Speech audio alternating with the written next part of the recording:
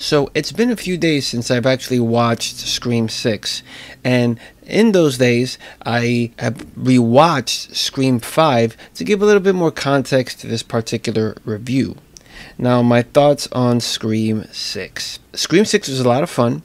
I felt it had CW channel type teen romance, even though these folks are all adults and they're in college and stuff, and some are even beyond that. But between Chad and Tara, and then Sam and her next door neighbor, it's kind of like CW kind of romance.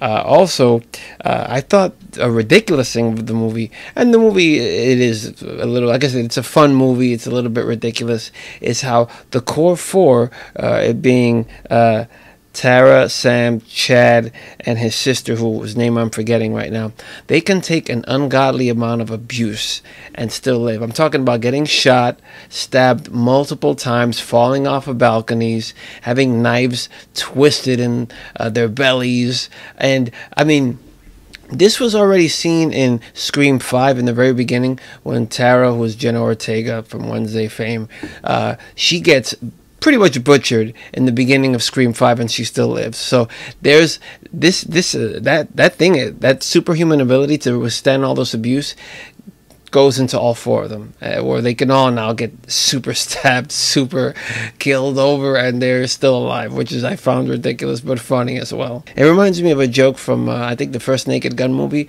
where O.J. Simpson's character, he's a cop and he gets shot multiple times, and then when Frank Drebin, played by Leslie Nielsen, he goes to visit him in the hospital, and the doctor's like, he survived. The shooters missed all the vital organs. The thing that I found the most interesting development from rewatching Scream 5 and then watching Scream 6 was how Sam and Tara, and it was more noted in the finale for this movie, they seem to enjoy killing. It's in self-defense. They're not going out and doing it. And then also with Sam, her character, how Billy Loomis, her father, is always kind of like talking to her and pick up the knife and defend yourself, and you start to see them like smile a little bit when they're doing it, where it feels like one of them could eventually become the Ghostface killer down the road, because like I said, they're getting like a joy, and then Billy Loomis is always talking to Sam,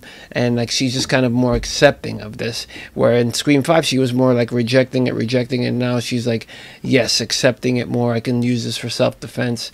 And the reveal of the killers in this particular movie, Scream 6, it made sense, but it was a little anticlimactic, I felt. But for the first time in Scream history, like I said, once again, spoilers for this review, there's 3 killers. There's been 2, there's been 1, but there's never been 3. And in this movie, there are 3 killers. There were plenty of kills, but the thing that I really stood out to me was the sound. Every time you hear like the knife go into somebody, like you really hear like it sounds. You can hear it, and you can almost feel it. You know, I very much enjoyed the sound in the movie. I also enjoyed the twist in the very beginning of the movie, where there are these 2 college students who are dressing up as Ghostface and killing people, and it's kind of like they have a shrine, like a little shrine built to Ghostface in their apartment. You'll see a bigger shrine later in the film, but they're doing this like out of adoration. And I have to rewatch the movie because they give a better reason as to why they're exactly doing it, but they're like getting their thrills from dressing up as Ghostface and killing them. But then the way the movie begins is the killers that you end up meeting, you know, throughout the movie and in the finale, they end up killing those like kind of fan killing people, if that makes any sense. There were a ton of homages to other movies, Hellraiser, Halloween. I mean, the series is built on this. I mean, the characters called Loomis and things like this is built on homages to past horror movies. But in this one, there's a ton of them, and there is a Variety article where I'll leave a link to on the blog at paulhasfun.com that has all the. It's like over 100. Excuse me. It's like over like 50 homages to different movies.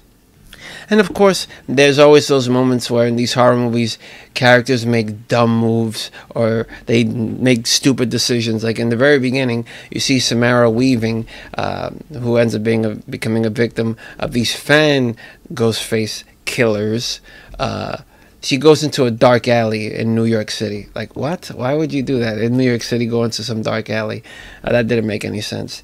The legacy characters, in terms of Hayden Panettiere and Courtney Cox, they were great in the movie. You know, I made a joke about this in my Ant-Man review, which I haven't published yet, but I will, where there's this joke on TikTok where Mayor Cuomo, it's a quote, and the way the joke is on TikTok is basically, this is everything that you see on TV, where he says, I am black, I am gay, I am a woman, I am disabled. And this movie, of course, delves into that like so many other popular movies today. But I don't mind that when the story is either engaging, fun, or it's cool. So I didn't mind that so much in this. Also, another kind of goofy thing in the movie was Hayden Panettiere being an FBI agent. The way that she was dressed and stuff, like, I did not buy that for a minute, that she was an FBI agent.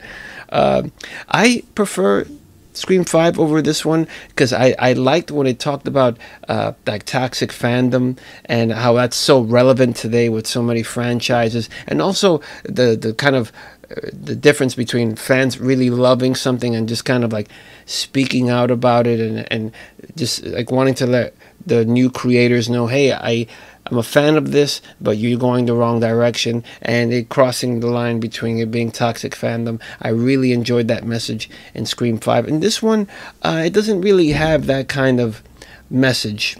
That message, right, that I was talking about before, it's really kind of like modern day discussion of something that's happening on a regular basis with all the big properties, whether it be Star Wars, Marvel, or any kind of old movies that are being rebooted, like a Halloween and stuff like that. And it doesn't have that kind of commentary in this Scream 6 movie, but still, this movie was a great time. It was a lot of fun, and I felt satisfied after watching it, and I didn't feel like I wasted my time in the theater. But if you've seen Scream 6, let me know what you think. Post your thoughts and comments down below. And to all the people who come up to me and tell me, it's not a lot of people, but I'm saying to all the people that I run into and they tell me that they watch these reviews, I am so grateful. Thank you so much for watching. But like, comment below. I want to hear what you have to say, and I will talk to you in the next one. Peace.